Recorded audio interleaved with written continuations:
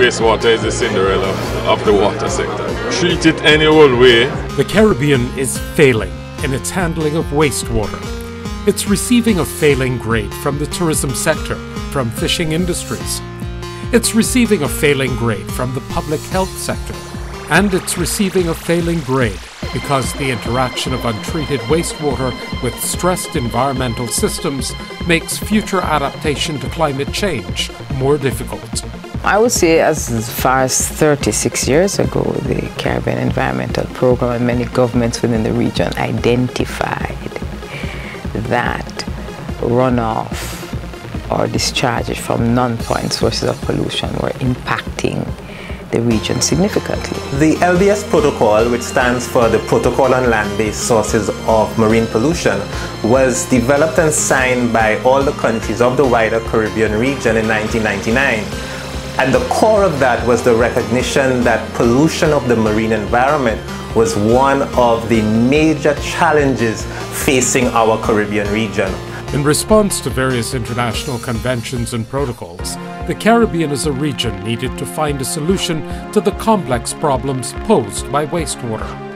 The Caribbean Regional Fund for Wastewater Management, the CReW, was established in 2011 by the Global Environment Facility and is being implemented by the Inter-American Development Bank and the United Nations Environment Programme over a 4-year period. We believe this program is going to be a game changer, if you will. It's going to allow us to test interesting solutions, to give the push for the sector to achieve universal access and treatment of all the wastewater that we create. Demonstration projects are being established in Jamaica, Belize, Guyana, and Trinidad and Tobago, which will serve as financing models that may be replicated by other countries of the region and even internationally. By the GEF project, a national development outlook for wastewater management could result.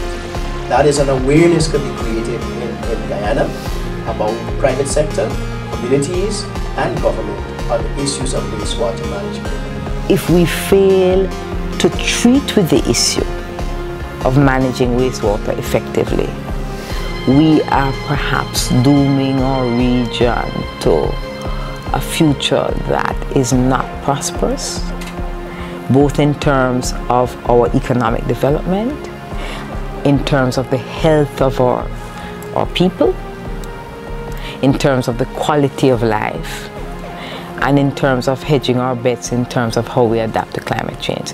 It is absolutely essential that we deal with this issue.